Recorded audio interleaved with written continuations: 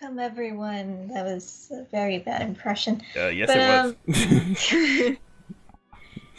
Welcome to another Movie Monday, of which we watched the first movie of our spooky old monster film month, which was Dracula. I am happy to say that I didn't come up with a terrible idea. I don't think any of us have ever seen any of the original monster movies. No. But it was interesting because it's like it didn't follow the tropes that you would have expected from like a modern film. Yeah, and I think it was mentioned this was based off the novel, and I didn't read the novel, but I know that Overly Sarcastic Productions did a very good summary of Dracula, so I was watching like the movie and I was like, oh yeah, this does happen in the book. So it was pretty interesting to see it from that kind of perspective. Can I just say that Van Helsing is a boss? Yeah. I love him. I also found it interesting, like, some of the things that got lost over the decades that are associated with vampires, because here they mention that not only do they turn into bats, but also wolves, and the fact that, like... It makes Twilight really awkward, doesn't it? Yeah, I didn't know the wolf thing. That was interesting. I forgot about that. I don't remember if that was part of the novel or not. I don't remember. I don't remember either, but I'm like... And then they, like, mention how important it is to, like, know of, like, the wolf howling, and then they frequently refer to vampires as undead, and the fact that they need to sleep in their coffins, which the coffin thing, I think, is something that still perpetuates to this day. But, the undead thing I've heard a bit, but yeah. Yeah. The main thing I found interesting about the coffin thing was that you also need the soil. Yeah, I didn't know that. Lost. Yeah.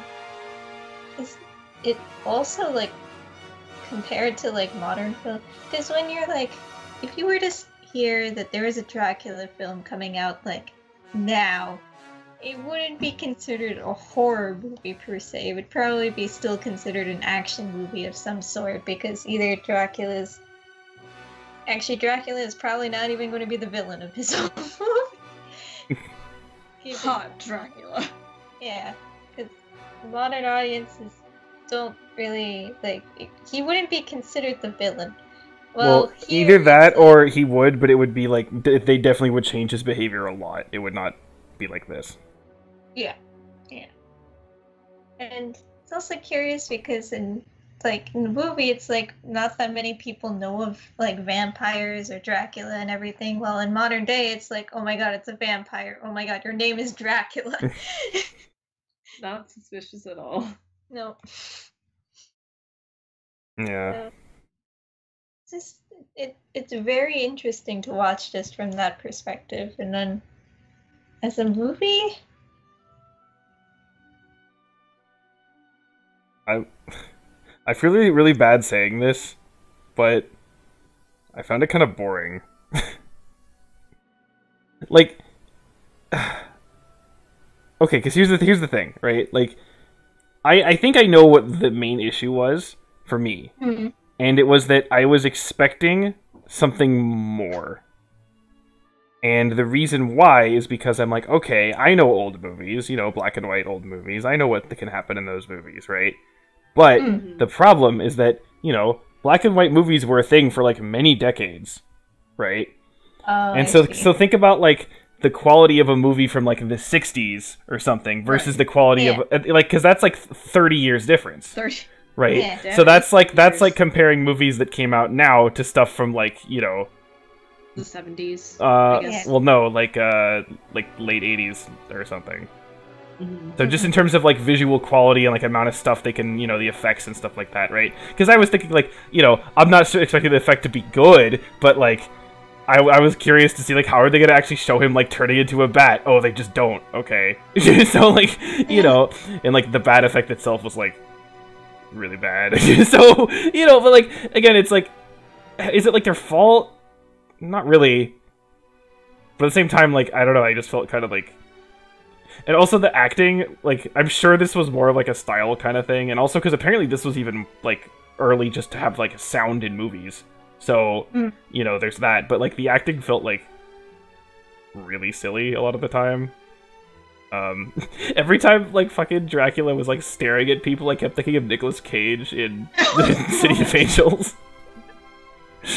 So I don't know, like okay, basically like it was just sort of, there were moments that were unintentionally funny, and there were other moments that were just kind of like not super interesting. So I don't know. I'm not gonna say it's like, you know, bad or something, but I guess this just didn't really work for me. And but I could also see that like that could partly be because I was expecting something a bit different.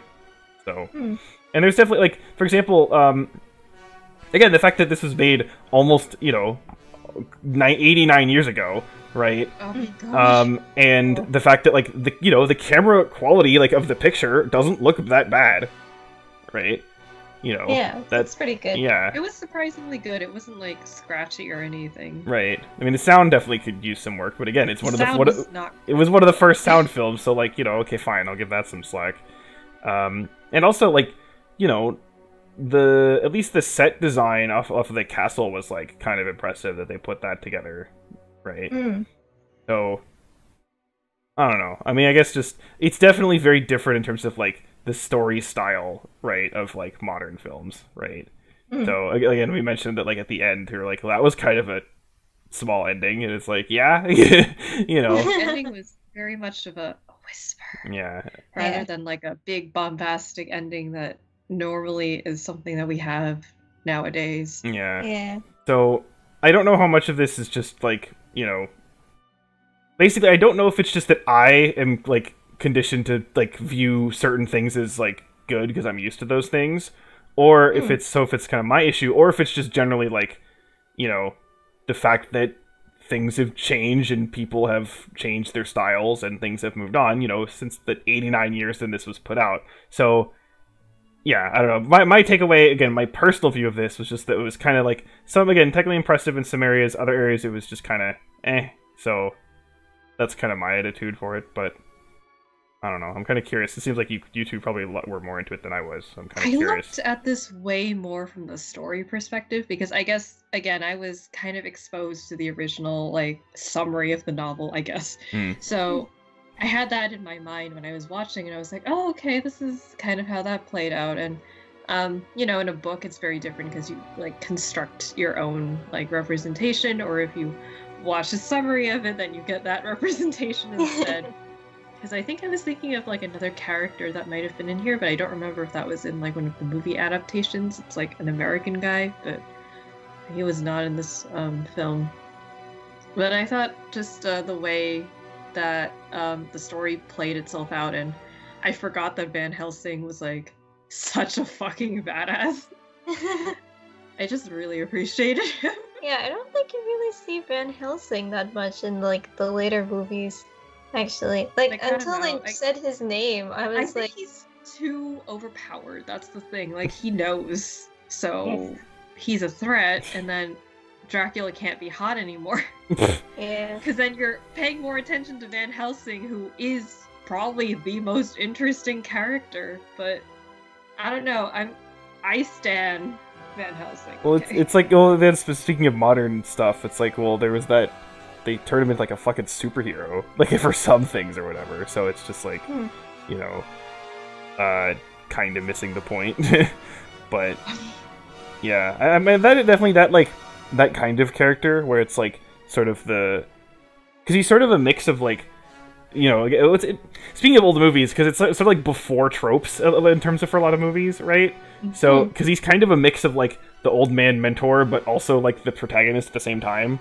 Yes. Yeah. So like, I love that so much. Yeah. So like, I get that again concept. I think that's kind of neat. I guess I didn't really get with this character myself, but conceptually, that's kind of cool. So.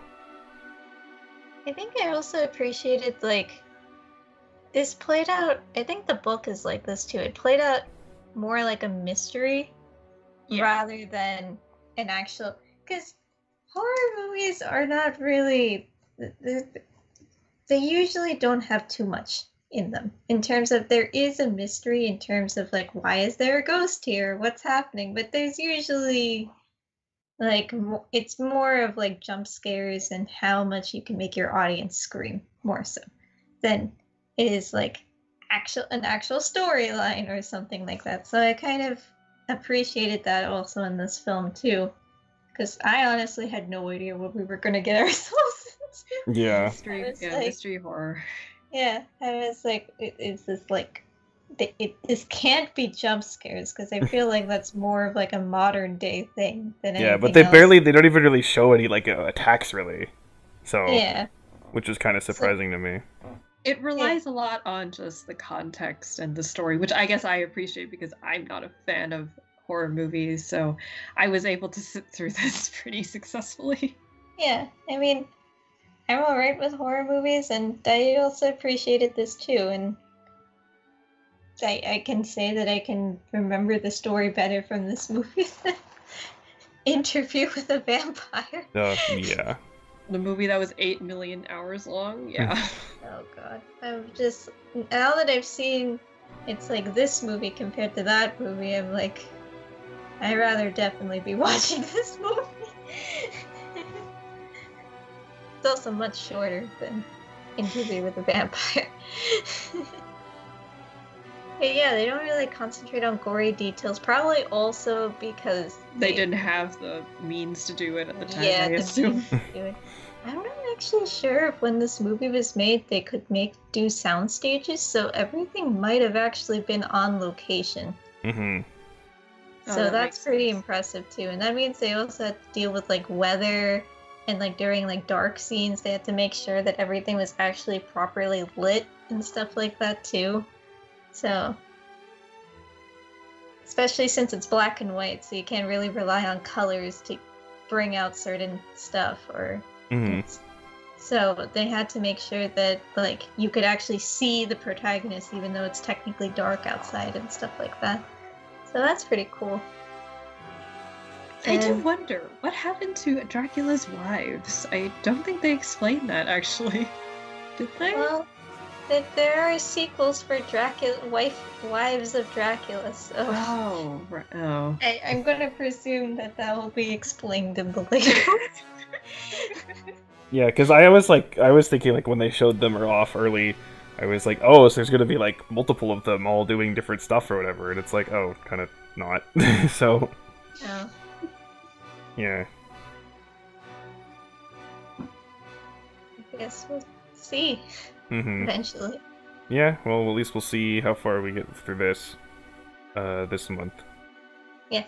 I am kind of thinking, like, ahead to some of the stuff we're watching, and well, I guess it's not the next one, so I guess I'll not say it yet. But I'm just kind of curious how they're going to do something for one of the future films. But I'll say that when we get to it. Future month. Yeah. So. Get excited, guys. Yep. Two of us will suffer. Alright, well, our next movie is... Well, wait, are we gonna rate these or no? I don't know if we can rate them, can we? Like, I don't know.